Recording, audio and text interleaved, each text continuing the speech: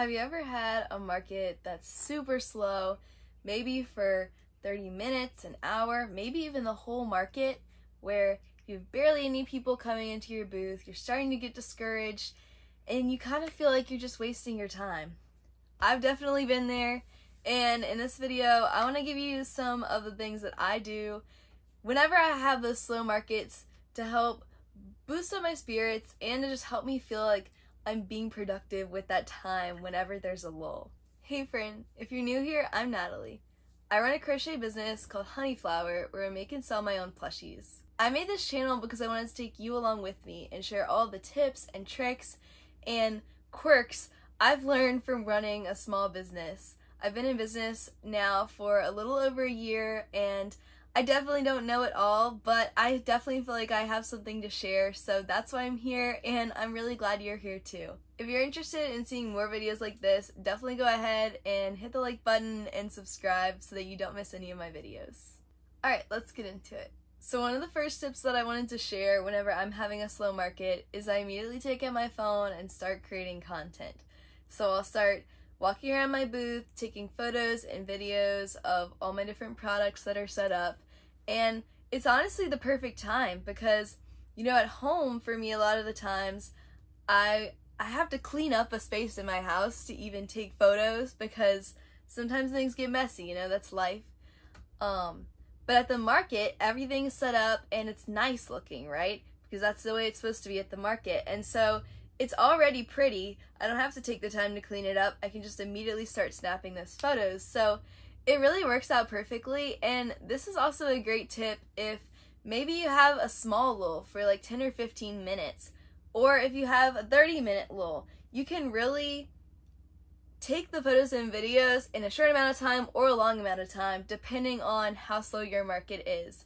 So sometimes I'll walk around in my booth, snap a few photos, and then if I see some customers approaching, I can easily go back and sit in my seat and just be ready with a smiling face for them. I think this is also a really great thing to do because sometimes at the market I'll get a different type of creativity than I would at home.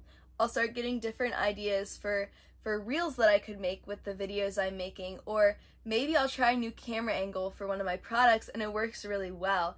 And so it's definitely really cool to just get the creativity flowing with content creation at your market setup and just get some new ideas that you would normally get at home. And I don't only use the content that I'm creating for Instagram or YouTube, I can also use it online on my Etsy shop as well for product photos, so it's really a win-win all around.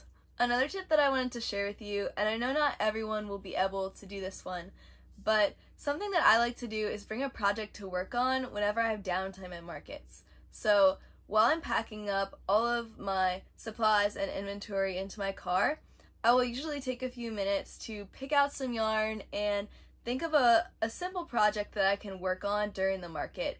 It's got to be something that I can do without thinking too much into it, something that I'm really familiar with so I don't have to be glancing at my phone, looking at a pattern. And I also want it to be easy so that if people are coming into my booth, I can put that down, give them my full attention, and greet them with a smile, and then pick it back up without wondering where I left off. So this is a really great tip because not only does it give you something to feel productive with in your downtime, but it also draws people into the booth, I find. Like if I'm crocheting and people are passing by, they'll point it out to their friends, or kids will point it out to their parents, and it causes them to come into the booth and get curious and see what I'm working on. And they also get really excited and they'll start asking, you know, how long have you been doing this? Or how long does it take you to make a particular item? And so it's a really cool way to interact with them. And I think it also just opens their eyes, you know, as they're walking by, they know that my stuff is handmade, but whenever I'm making it in front of them, it kind of just, it makes them a little more aware, you know, oh, she actually does make every single one of those products by hand, and it takes time. And so I think it really opens their eyes in a new way, and, you know, when they first see it, it's like, oh, this is handmade, but then they see you making it, they're like, oh, it's handmade, if that makes sense. So I think it's a really cool way to just open the eyes of your customers and interact with them. And like I said, not everyone can do this.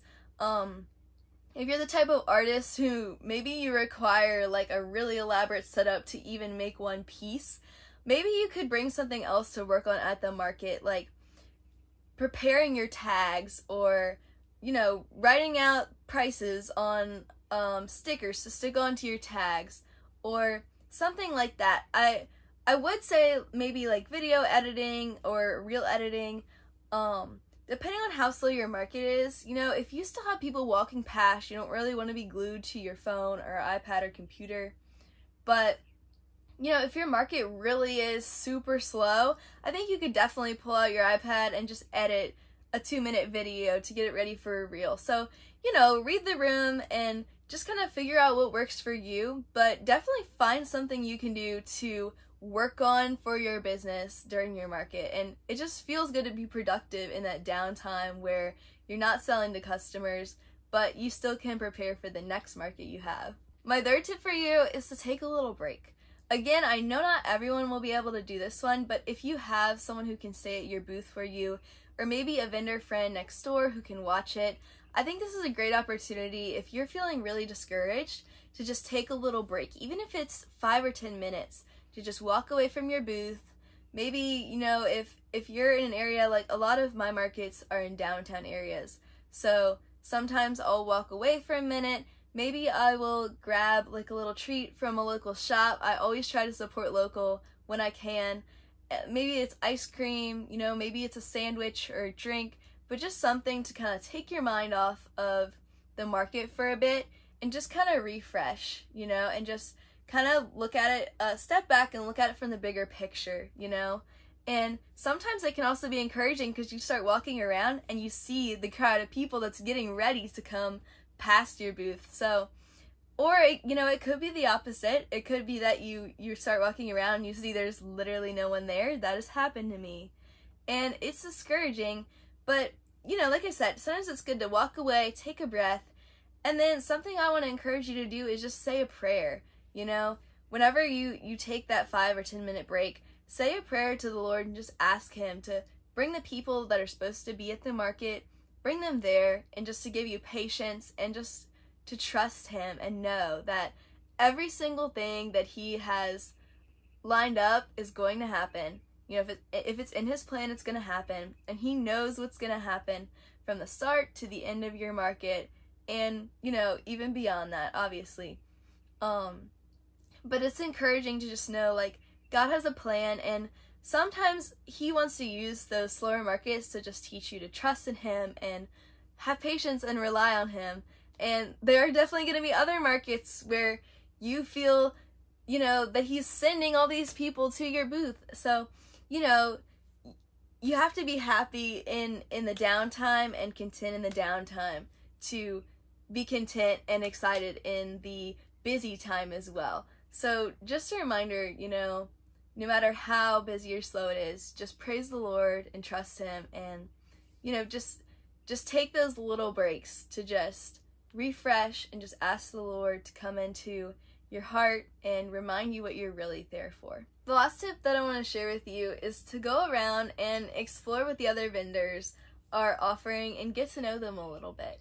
Again, I know you may not be able to leave your booth, or you may not feel comfortable doing that, but I'm sure that the vendors next to you would be more than happy to watch your booth for a few minutes.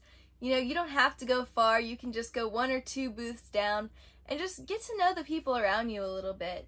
You know, ask connecting questions.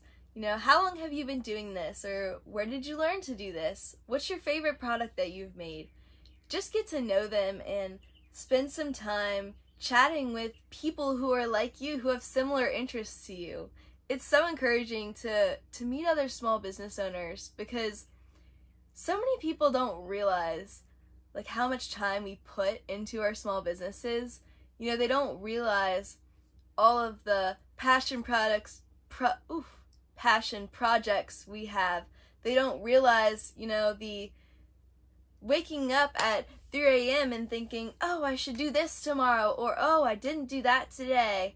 You know, they don't realize that we work 24/7 is what I'm trying to get at. And it's awesome to make friends with other people who get it, you know?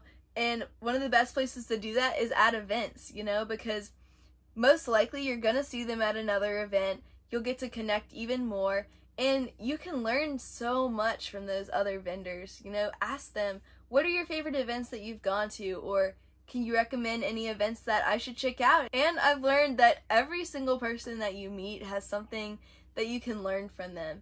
So just take that opportunity. You know, if your market's slow, connect and learn from the people that are around you and just make new friends. And something else that I really like to do is choose a vendor to share about, whether I buy a product from them or not. I like to take pictures of their booth and, you know, tag them on Instagram in my story or post, and just connect in that way, you know, because it's so meaningful. You know, we all know how it feels. I can't get my words out. We all know how it feels when other people support and tag us for our small business. So why not share the love and support somebody else in their small business? Alright guys, well that's all I have for you today. If you like this video, definitely click the like button and subscribe if you want to see more videos like this. If you have any questions about anything I talked about, you can comment down below, or if you've got ideas for videos you'd like to see in the future, definitely let me know and I'll make it happen. Bye guys!